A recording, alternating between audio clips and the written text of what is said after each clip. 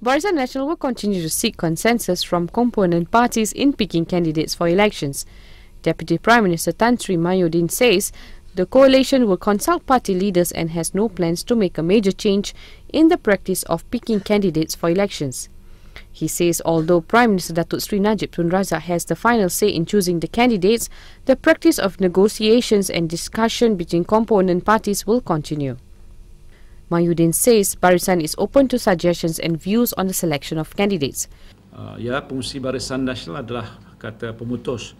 Tapi proses rundingan dan perbincangan dengan pihak pimpinan parti itu sentiasa diadakan.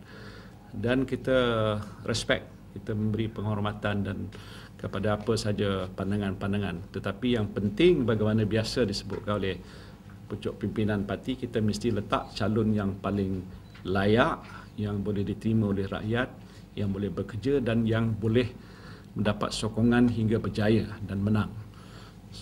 He told a press conference on Thursday after chairing a cabinet committee meeting on human capital development. He says there are some proposals on the amendments, including on the expansion of Barisan membership to Friends of Barisan. Kita tak perlu bawa kepada convention. Ikut peraturannya, kalaupun ada cadangan untuk meminda Perlembagaan Barisan Nasional, ia boleh dibawa kepada mesyuarat Majlis Tertinggi BN saja.